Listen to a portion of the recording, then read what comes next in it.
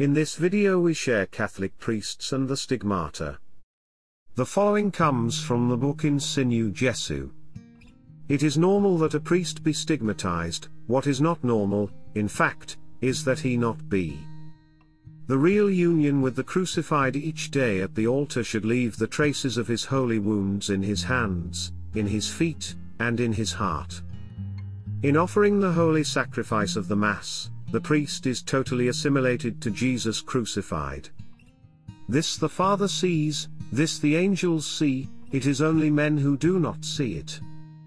The depth of the impression of the wounds of Jesus in the heart and in the soul of the priest is proportionate to his degree of abandonment to the embrace of Jesus, who desires only to unite him to himself.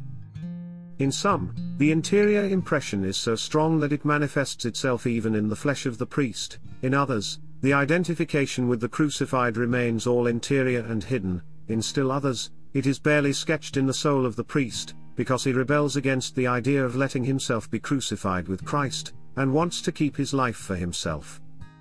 To ascend to the altar to offer there the holy sacrifice is already to offer oneself to the piercing of the nails and of the lance, and to the crown of thorns. To offer the holy sacrifice of the Mass is already to risk the secret interior stigmatization that the Father sees, who sees in secret, and the angels who are admitted to contemplate the immolation of the Lamb renewed in the body and in the soul of a man. To offer oneself to the interior stigmatization is entirely in the logic of priestly ordination. In some men, God permits it to be manifested visibly, with outpourings of blood. In others, the same mystery is lived in secret, without any outward manifestation.